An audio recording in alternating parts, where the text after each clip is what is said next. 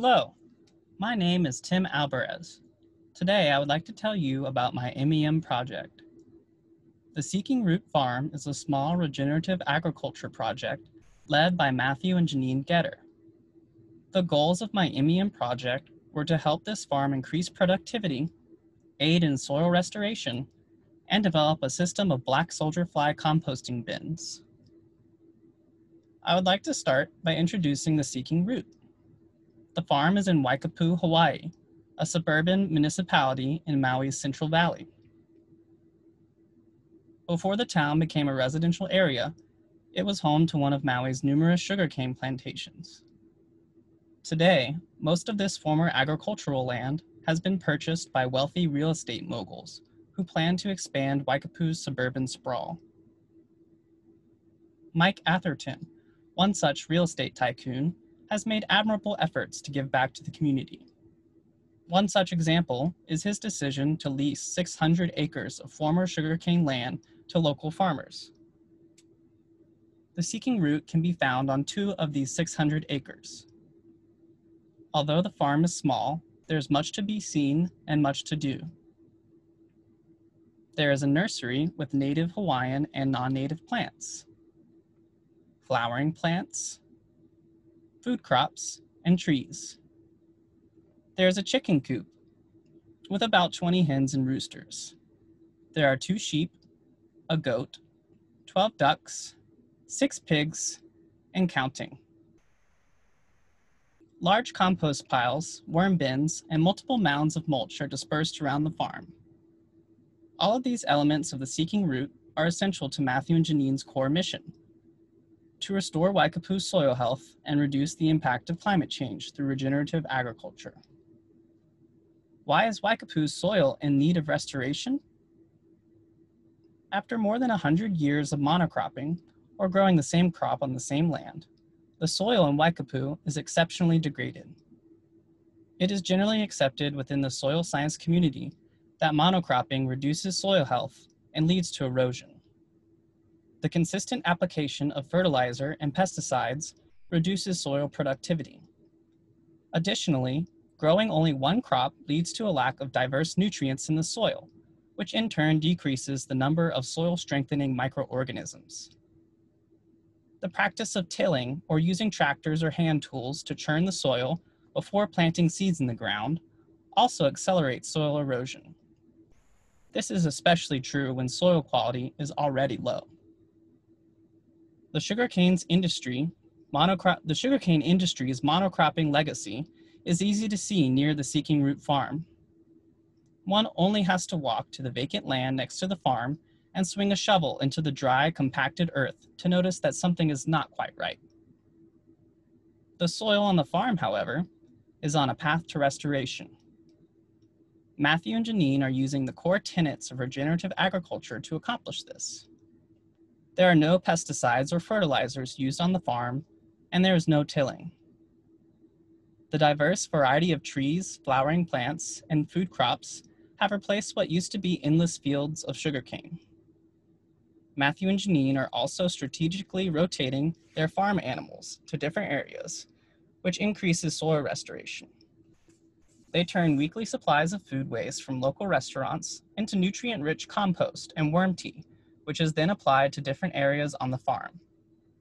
These proven methods increase biodiversity, soil health, carbon sequestration, and plant productivity, which all aid in the effort to stop the climate crisis.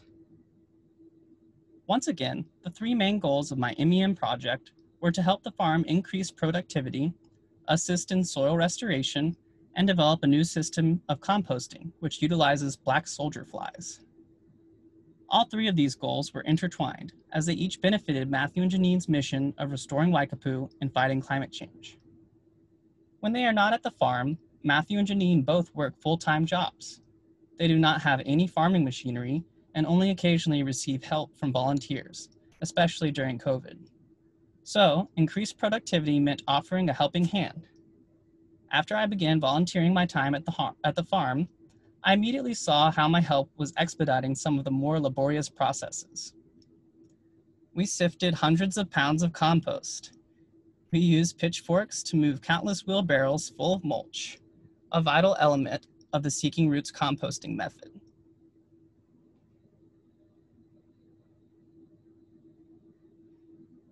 We constructed windbreak walls to protect newly planted native trees from Waikapu's well-known and ever-present gusts.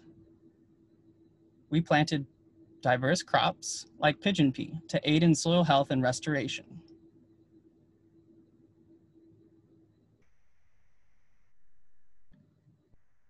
Showing up to help at the Seeking Root has directly aided in Waikapu's soil restoration.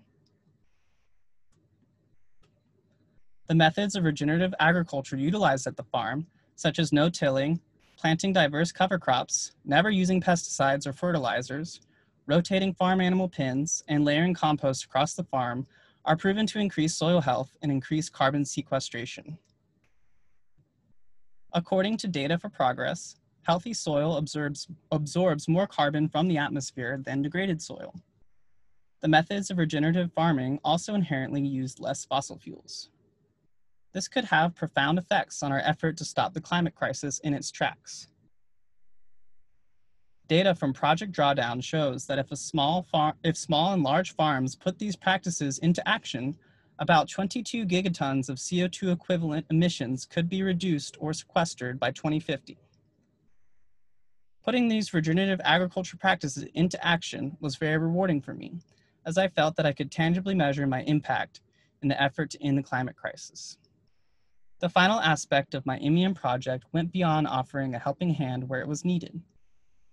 After speaking with Matthew about elements of the farm he had envisioned but not yet put into action, we both settled on the idea of developing a black soldier fly composting bin.